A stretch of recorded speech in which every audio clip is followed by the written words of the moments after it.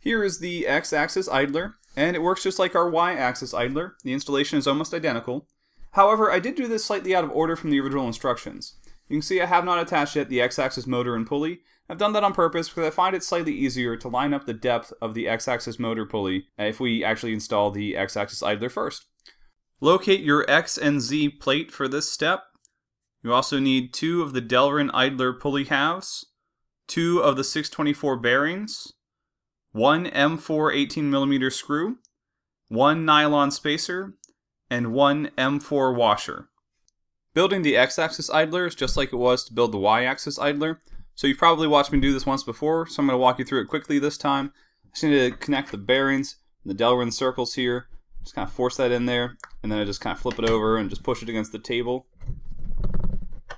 You want to insert it all the way down. It won't get entirely flat, but it does get pretty close. Move on to the next one, do the same thing, push this in, flip it over, press it against the table. And now that I have both sides, I need to put the spacer between. So the nylon spacer goes in the middle. So there's the idler pulley. Feed through the screw, and the other side gets the washer. Now we're ready to attach it. When you go to attach the idler, double check that you attach it to the correct side. It's really easy to mix this up. The correct side is the one with the indented circle, so you'll attach it right here. On the opposite side, you can see the circle is raised up.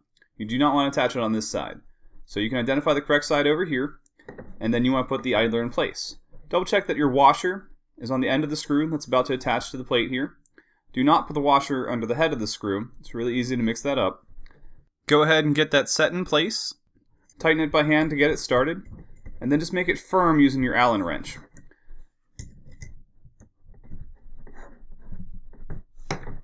You should still be able to spin the wheel. That pulley should spin freely.